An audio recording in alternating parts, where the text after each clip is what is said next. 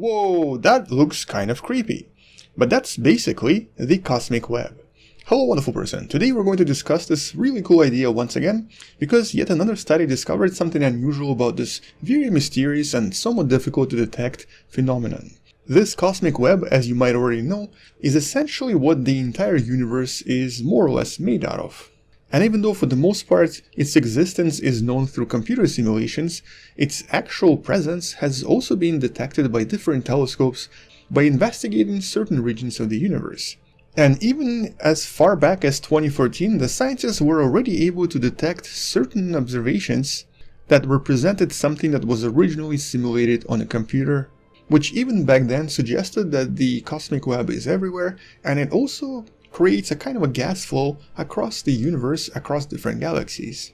With one of the more impressive images that we've discussed a few years ago being this one right here, showing the cosmic web that stretches millions and millions of light years across. And here's another one showing us something slightly smaller but also quite as impressive. But more importantly, the recent study and also some of these other studies of cosmic web allow us to answer a really important and somewhat mysterious question. The question of how galaxies can grow so massive so quick. Because, for example, according to various computer simulations, when the scientists do create these miniature universes in a box, what they generally observe is a relatively slow growth of galaxies, but some galaxies do grow a little bit faster, especially if there is a lot of cosmic web connecting to those galaxies and a lot of gas flowing through them. And this has been simulated many times in some of the bigger projects, including what's known as the Illustris project, which allow us to see how the universe evolved and developed across billions of years. But the important question here is still kind of difficult to answer. Why is it that we still find these really early galaxies, like even the ones we've recently discovered only a few months ago, where the galaxy itself is way too massive to exist so early and produces way too much energy, as if it has a lot more mass than we initially anticipated or predicted in some of the models. And so there's a bit of a disconnect between what we expect to find in the early universe and what we actually discover there. And the discoveries are very often extremely massive galaxies with extremely massive, supermassive black holes in the middle. And it's usually extremely difficult to explain the existence of these galaxies. They're clearly out there, but how could they form so quickly and acquire so much mass? And so this recent study that, as always, you can find in the description below, was able to identify this very distant galaxy known as XMM-J0913, a galaxy that seems to be growing extremely fast, creating new stars approximately 1,000 times faster than the Milky Way galaxy, while at the same time also discovering several other quasars very close to this galaxy, which presented an excellent opportunity for scientists to try to figure out what happens in a neighborhood nearby. And mostly because what this allows the scientists to do now is take the light from the distant quasar and try to trace it as it passes through various types of gas on the way to Earth. And because these quasars in terms of the night skies are located very close to this galaxy, it allows the scientists to thus identify any kinds of gas or any kinds of motion very close to this particular galaxy.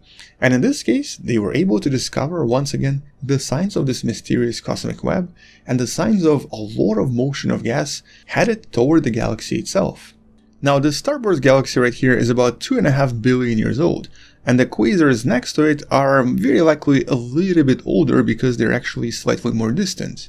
And so we're kind of looking at this from the perspective of galaxy being right here, the galactic cosmic streams being right here, and the background quasars here shining their light, and as it passes through one of the strings of the cosmic web, we then get to detect it here on planet Earth. And so this presented the scientists with an excellent opportunity to try to figure out what this cosmic web is doing to this galaxy, but also try to figure out what it's made out of, what's inside of it, and where it's actually going. And the first major discovery here was that the cosmic web did not contain any metals, any heavy elements. So basically it's made out of this primordial material, mostly hydrogen, helium, maybe a little bit of lithium. And since no other elements, like for example no calcium, no aluminium, nothing else was discovered here, it really suggests that this material did not come from another galaxy. Typically, early galaxies will have a lot of supernova happening all over the place. And as these supernova happen, they're going to spew out a huge amount of material that's not going to be hydrogen, helium, and lithium. They're going to produce a lot of heavier elements, which should be visible if this gas came from any galaxy that had a lot of supernova.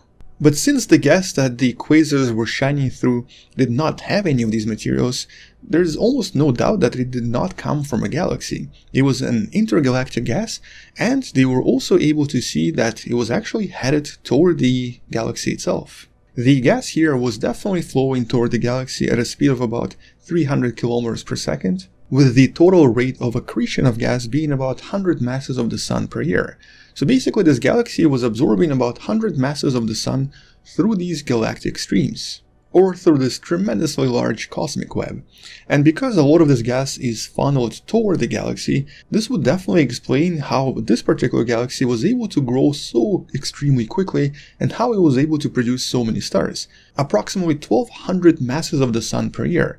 And that's actually one of the highest values of star production we've seen in any galaxy. Which of course also implies that a lot of these early galaxies, especially really massive, really bright galaxies, very likely grow in a similar manner.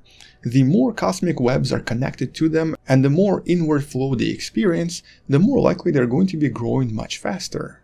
Which essentially kind of presents the picture of the universe as this really intriguing, almost like spider-like web, with each individual intersection being a galaxy that gets fed by a lot of material that passes through those particular strings.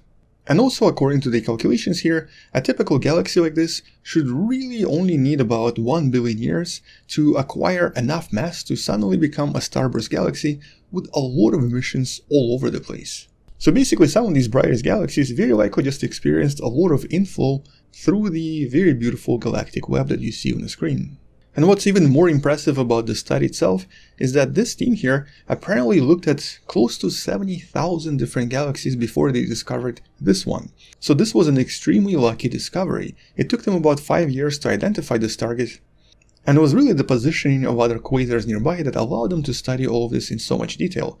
But they only took at 2 quasars right now, so follow-up studies can actually investigate this area in more detail, because this galaxy might actually become a kind of a Rosetta Stone for trying to understand how the cosmic web works and for trying to identify what happens in these early galaxies to help them evolve and become the way they are.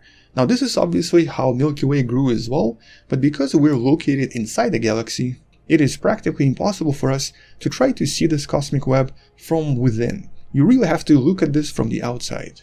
And so with every single study that comes out about this cosmic web, we kind of start getting better and better picture of how the early universe evolved, and more importantly, we're starting to really understand how absolutely crucial this cosmic web is for the development of structure of the universe, for the development of every galaxy in the universe, and it also helps us understand that the galaxies themselves are really just the visible part of this really massive and humongous structure that stretches across the whole universe.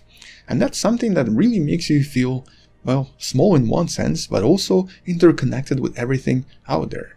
But once we learn more about the cosmic web or discover something else really cool about it, I'll make sure to follow this up with another video. Until then, thank you for watching, subscribe if you still haven't, share this with someone who loves learning about space and sciences, maybe come back tomorrow to learn something else, maybe support this channel on Patreon by joining the channel membership, or by buying the Wonderful Person t-shirt you can find in the description. Stay wonderful, I'll see you tomorrow, and as always, bye bye.